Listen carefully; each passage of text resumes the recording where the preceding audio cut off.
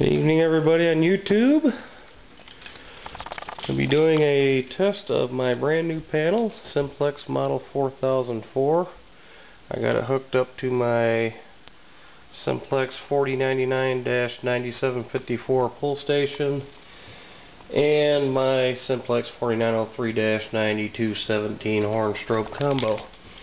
And what I did to the back of this thing is those jumper wires that were on there, I went ahead and clipped them, disabled them, so now this horn and the strobe run independent of each other. Take a look inside the panel.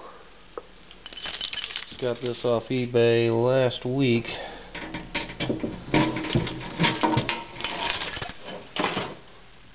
Okay, I'm showing three trebles, both zones 3 and 4.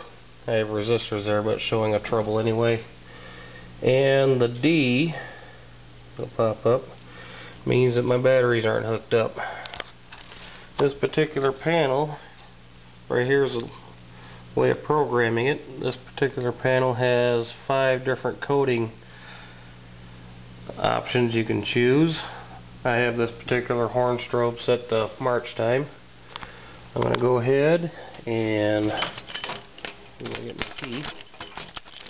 I'm going to go ahead and activate the alarm, which is zone 1. These two wires here.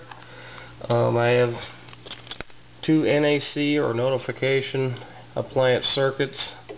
The one here runs the horn, this one runs the strobe. When I silence the alarm, it'll turn off NAC 1, the strobe will continue to flash. I'm going to set the alarm off by opening the pull station with the key, and here we go. Oh, by the way, the strobe will be running, so if you have epilepsy, I would suggest you not watch it.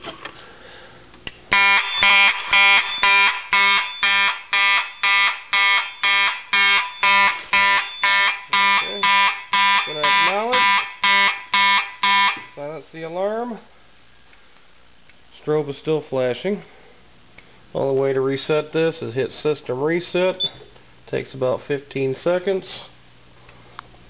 Strobe still flashing. When it resets, the strobe will stop flashing.